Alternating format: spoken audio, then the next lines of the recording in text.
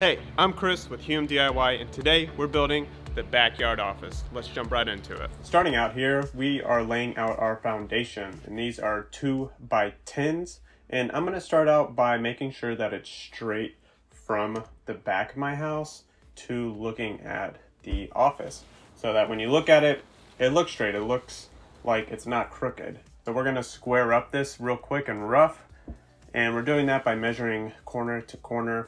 And now we are going to put little orange flags here just to mark the corners so I know where to dig. And this is where our footings are going to go. Now you just need to remove the topsoil here, and then we'll put rock in a second. All right, next up we got our TuffBlock. And just to be clear, I never used them before, but I have used a deck with normal footings, well, wood footings. People use concrete ones, but they have a problem with wicking up water and ruining your wood. With these, they don't do that. They're actually super light. A concrete one, I cannot be doing this. So they're easy to install, and I'm gonna show you how we're gonna do it. Here's where we're going to put our rock down. I got this rock from, the local store, and we're gonna make sure everything's level, which it's obviously not, but we'll get to that in a second. Here's the rock, throwing in just a good amount to cover the area, and then we're gonna hit it down. Make sure you get it down really good. Use a shovel or use a tool to do it. And there we got our TuffBlock right there.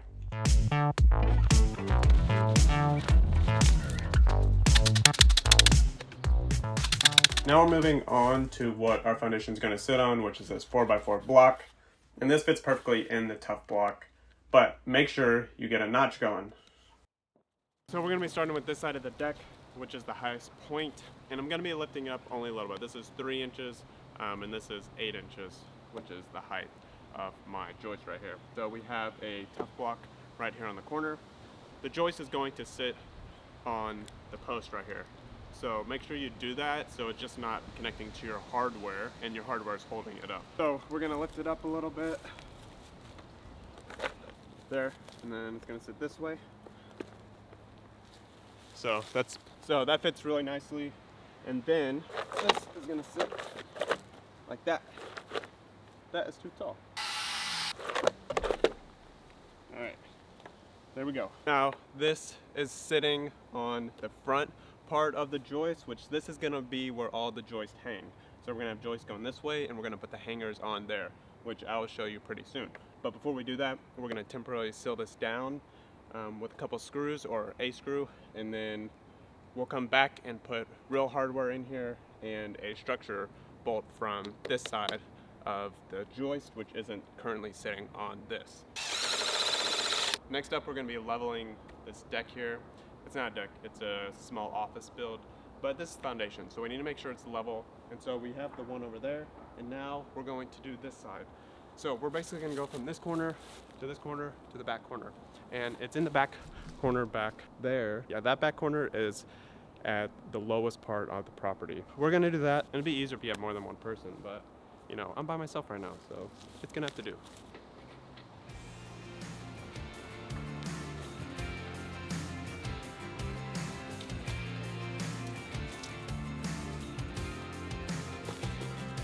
All right, that's close. 4 3/4 that we're doing there. So we're gonna cut it off basically the same exact way.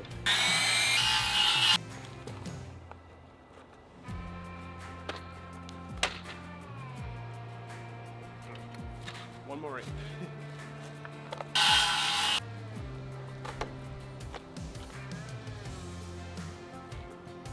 Now that we got that leveled off, it's time for the back corner here. Now this is gonna be the biggest change here.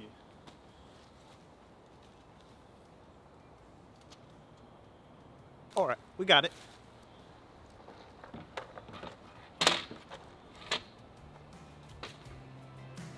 Alrighty, let's talk about something really important. This video is brought to you by Build Tough. You can use this with 2-inch joist here, goes this way, or you can use it with 1-inch joist, which go this way. My arm, not very good joist. Or you can use it with a 4-inch block. This is recycled material, but it's super durable, and it can hold weight up to 1,700 pounds. And the breakage weight on this is way more, it's like 10,000. So I'm really confident in this solution. If you're interested in checking it out, link in the bio, of course. and we will continue on with the build. But first, I'm just kidding, I just did a sponsored video. We have more to put on the foundation. It's not just gonna be these 4 spots, right? So on Build Tuff's website, they have plans for you. If you don't know how to build a deck, you don't know how to build a foundation for a mini office, backyard office, a shed, then check on there. They have plans and they tell you where to put these. They tell you how many to put, and they tell you what the best practices are. We're doing things a tiny bit different. So we have 4 in the corner, and then I'll show you where else we're gonna put them on the joist and for supports to make sure that this thing is completely sturdy. But before we do, we gotta do this back corner, and then we'll go from there. So let's get it. We got our board, and I just wanted to show you that it doesn't have to be that perfect. We'll just want the joist to sit on here, and then that will do all the work. All right, this is a little bit off, so I'm just using a little, what do you call these? Little stem? I can't remember. I'll think of it in a second. I'm just using one of these, putting it under.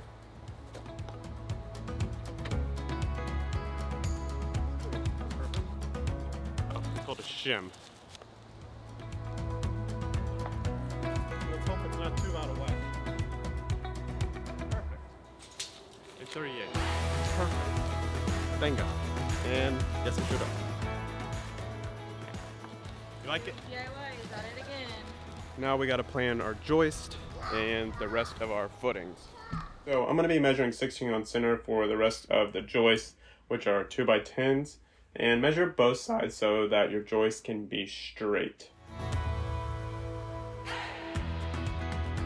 Now I'm digging the other footings, and once again, topsoil, rock, pat it down, TuffBlock. So if you're wondering about what you do to level the TuffBlocks, not much. You just level it by eye, and this is what they say on their site.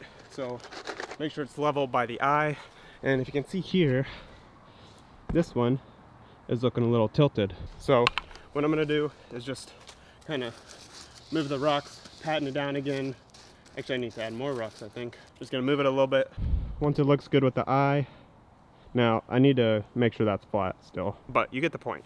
Just do it with your eye, make sure it's flat, and any inconsistency will be fixed by the post that you put under it, or if it's just a joist. So it's not a huge deal, don't spend forever doing it, but make sure you spend a little bit of time doing it. So there's that. Here we got the corner posts that you've seen me set up, and then we have one here.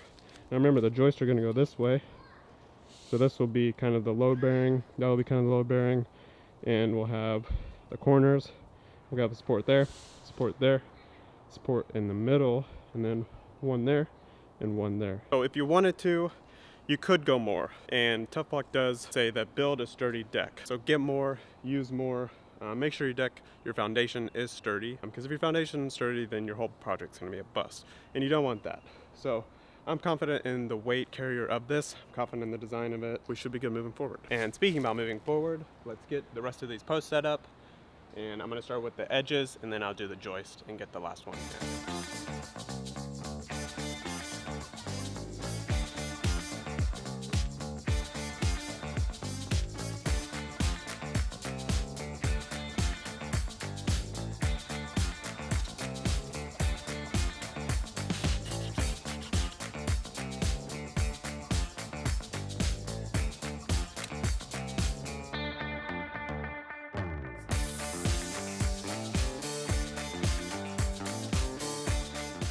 Alrighty, we got all of the joists set in a temporary state. Now we got to finish the middle row of the post, and then we'll do the joist hanger. So let's get these done.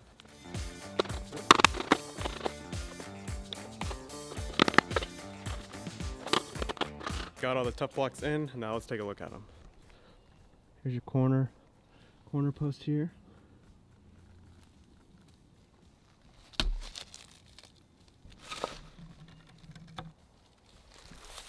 That one. Go back here. That one.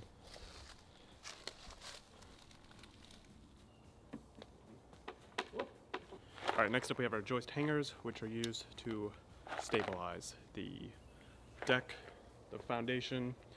They're used to make it strong. So make sure you do these if you're doing a foundation like this. And I go one on each joist, and then we have these are 1.5 inch framing nails that will go into it. Looks like this, and then it's got, I don't know what that's called, but that goes, you hit it, goes directly into the wood, and then you got your holes, pre-built holes there, pre-drilled. I don't have my builder ears, so I'm gonna use my gun ones.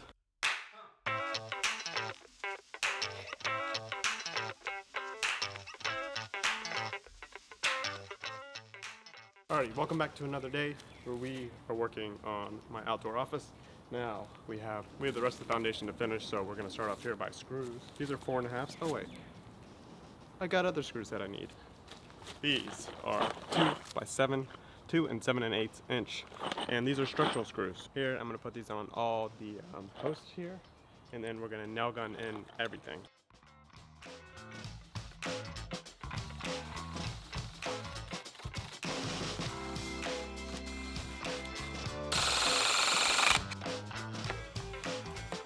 Cool, so that's one down on this side, two on this side, and then we'll just keep going down that way.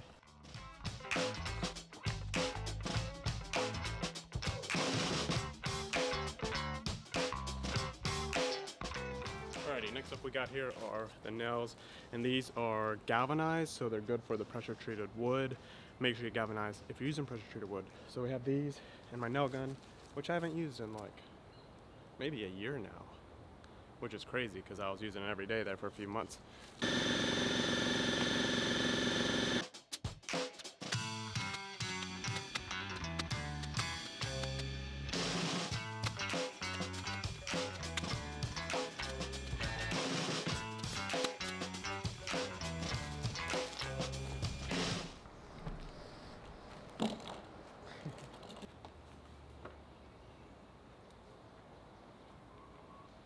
Alrighty, we got all this nailed in, screwed in. Alright, next up here we're going to insulate the flooring with this floor. Now this is R5, I believe, 1 inch R5. This one doesn't say it. This is only part of the whole sheet. They come in 4x8 sheets and they can easily snap apart, but I need to cut it down further since I'm doing 16 on center and this is 16 inches wide. So I gotta fit it in between the joists. These up that I cut, and so we're gonna put 2 on this side and 2 on the far side, and then we're gonna put those there and hope they stay and hope that doesn't just bend out of shape. It's pretty rigid, so we're gonna hang them 2 inches, maybe about 2 and a little bit, 2 1/16 down below the joist, and then try it. So let's try it.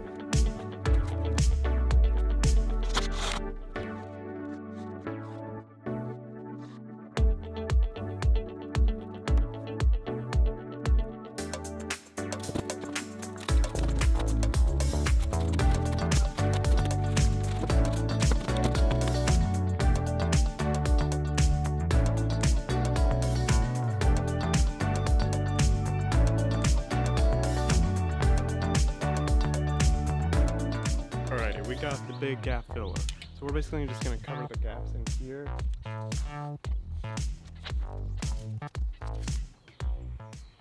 Now that the subframe is done for the backyard office, if you want to see how I framed out the rest of it in detail, how I did the electrical, the interior, and get a full tour of the build, head over to Hume DIY to check it out. Now, let's go through the rest of it. Next up, we go to our walls. Now, 3 of the walls are 8 feet tall, and the front wall is 10 feet tall. And so that is going to be our roof slope. So this is a lean-to roof, and it's really simple to do. I use 2x6s, and I use the same size for both the ceiling joist and the rafters.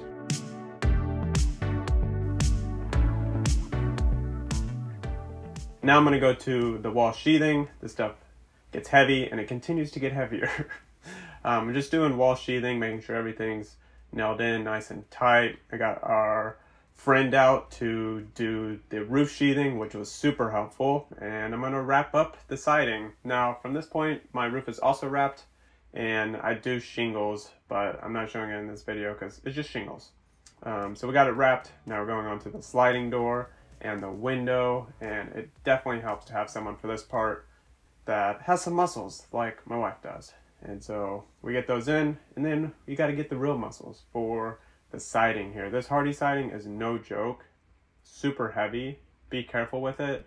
I use a couple nails on the bottom of it to kind of hold it in place, and then get my nail gun to nail it in.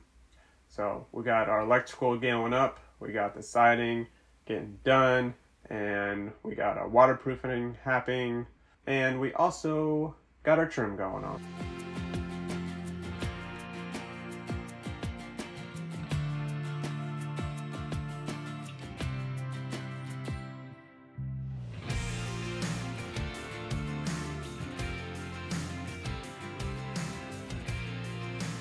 Hey, welcome back. We're painting this today. Let's get it.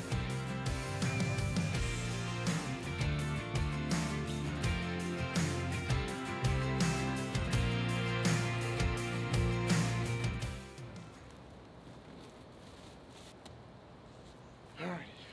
See y'all in just a second.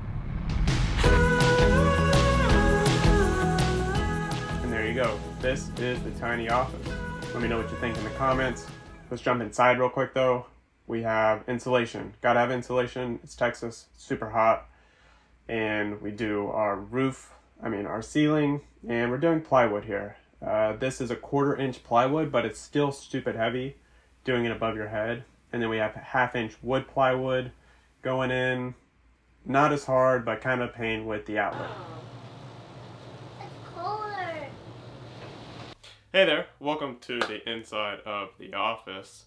Now that it's pretty much done, always 99% done, we have the walls, we've got the desk, we got the computer, we got the chair, we got the ceiling, and we got the AC. How about that? Now for the last thing on our foundation are these ties, and these ties got from Amazon. They are just supposed to help tie down the foundation, the whole building to the ground, and they're super easy to install. Alrighty, now that's tied down. So we got 2 on the big, 2 on the small, and it's looking good. So I'm excited now. I guess we're basically done. Woohoo!